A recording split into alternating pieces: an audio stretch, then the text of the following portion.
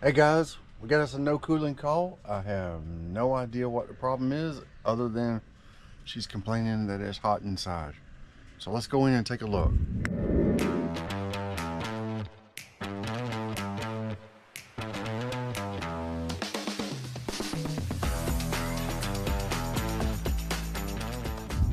All right, let me see. Set on 68. And it's 88 degrees in here.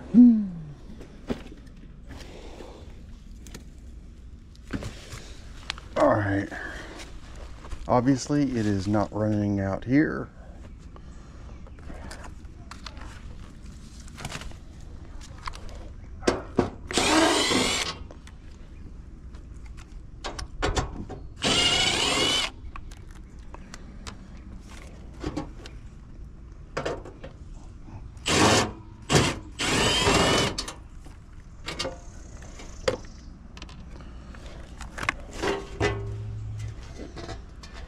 Contactor's not pulled in.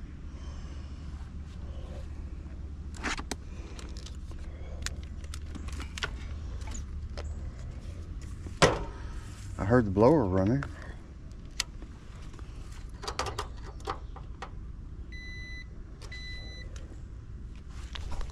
See if we got any flashing lights. LED 1 flashing.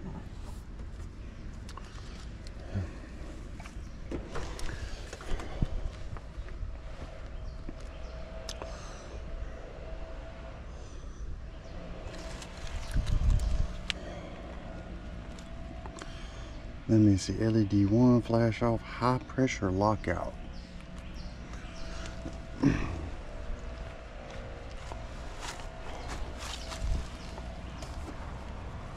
All right, but condenser fan motor is not turning.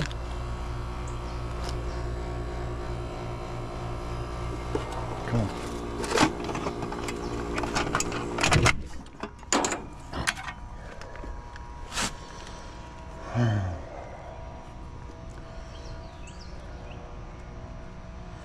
I saw it try to start. Let's check this capacitor real quick.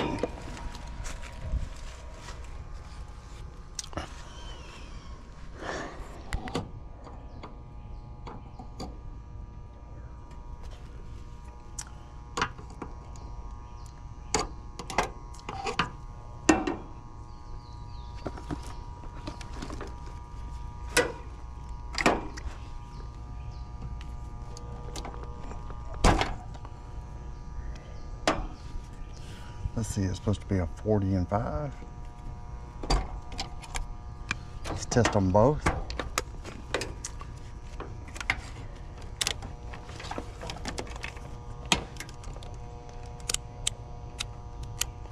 Put that on microfarad.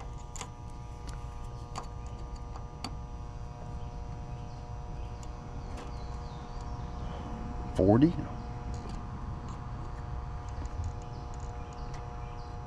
And 5.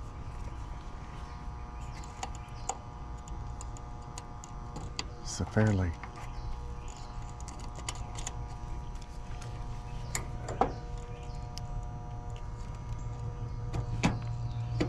The system is fairly new.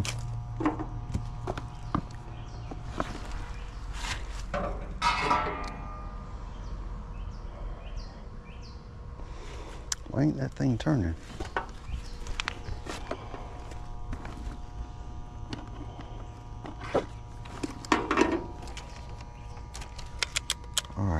Let me see. So one of my wires goes to power over here. It's got power all the time.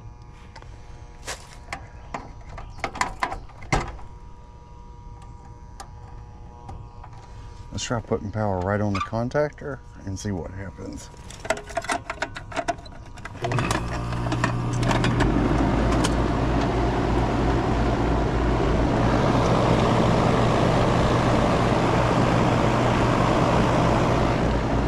As you see, it fired right up. So let's take our meter and test between these two.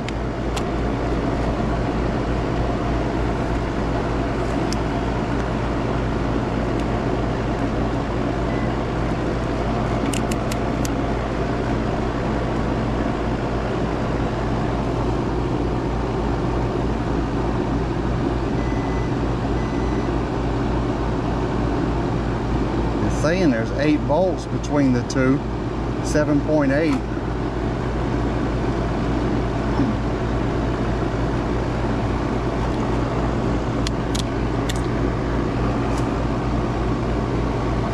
Alright, we know it'll run. It's not the motor.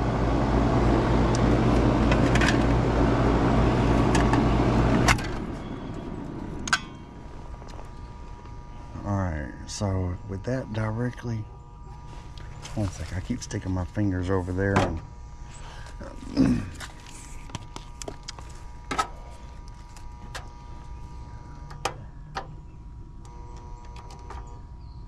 no power. See this right here, that was just barely on. This wire that goes on this bottom that has no shunt is this wire right here that goes to your relay. Put that on top, it can't fall off, much tighter. Now let's see if that fan will come on.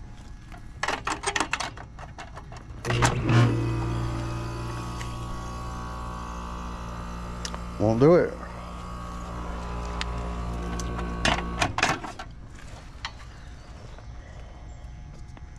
Will not do it.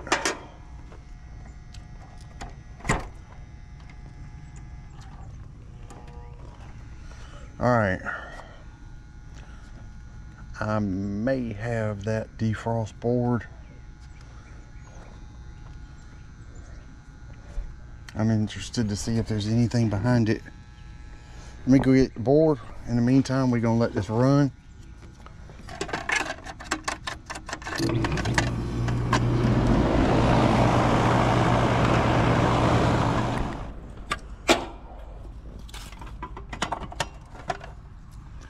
All right, now we got to change this board.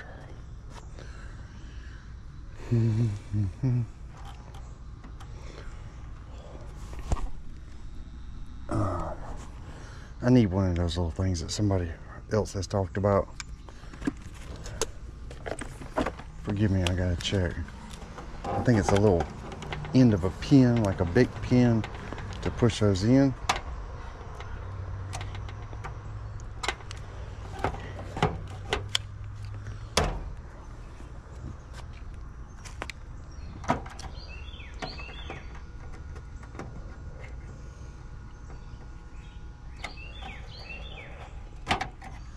It's like the weather was listening to us when we said Memorial Day was the kickoff to summer, because it got hot.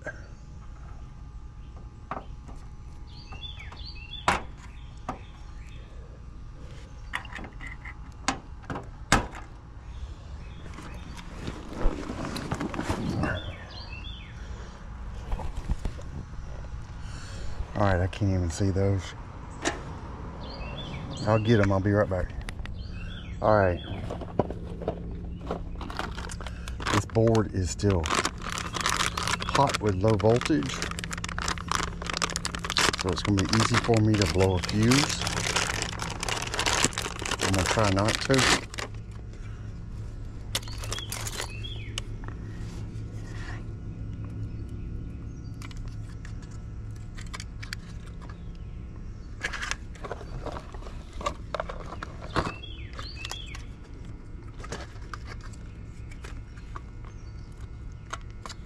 I'll pull all these out and I'll bring you right back.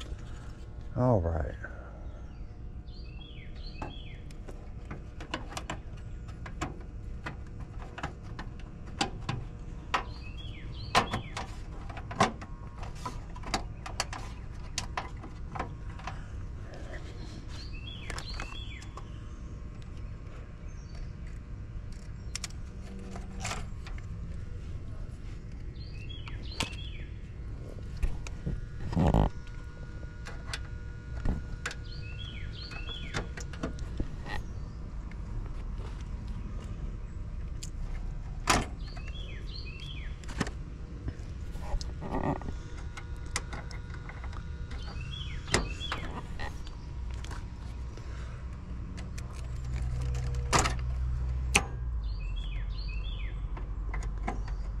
That was my low pressure switch I just pulled off.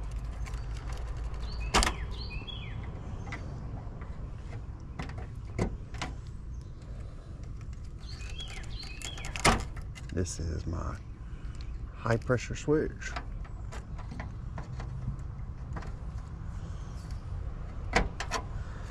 Tell you what, that little resistor right there is smoking hot.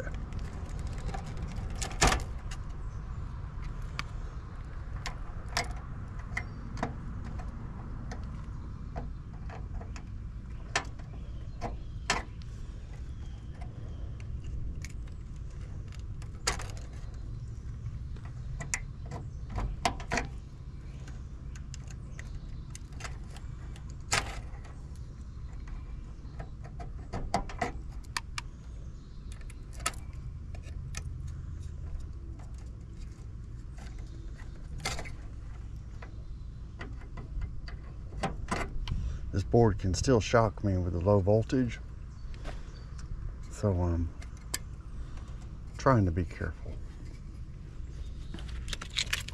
It shocked me when I was undoing those little tabs.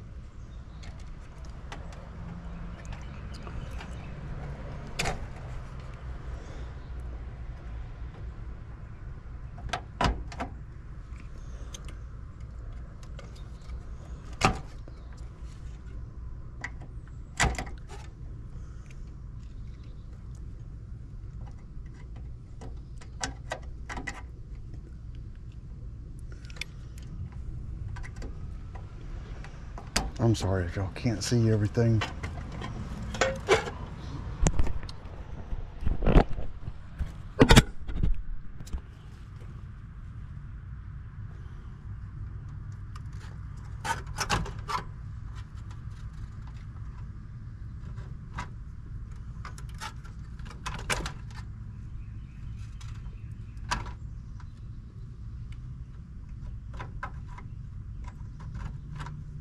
I hope that didn't blow a fuse.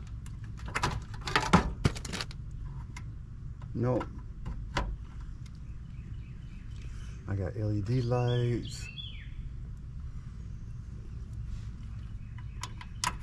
Nope, those are test pins.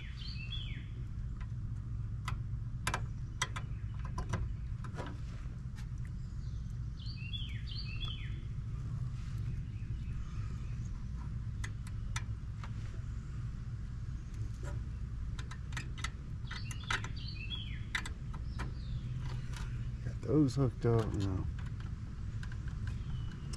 I got to remember which one is which. I think that one goes right here. I'm gonna leave this. Yeah, that's this wire right here. I'm gonna leave it on top. I cannot tell if y'all can see or not.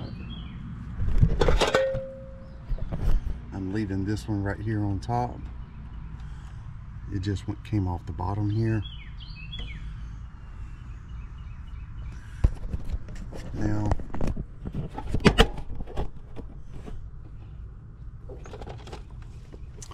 I'll tell you what I'm reading. Between yellow and common, 28 volts. See if we can get the contactor to pull in. Contactor's pulled in.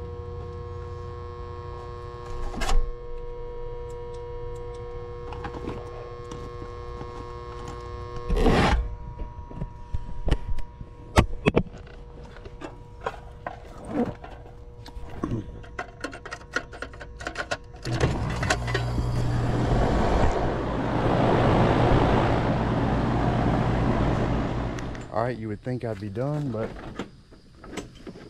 a quick check of pressures told me that I have a high head pressure. Look at the coil and I see why. I'll show you in just a second.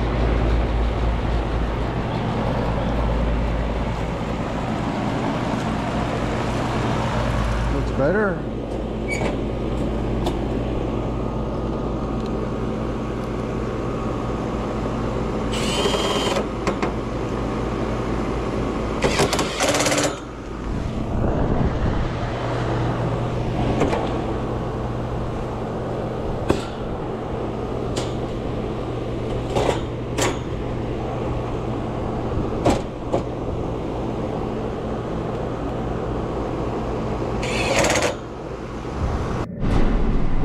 one thing I didn't explain on that one, which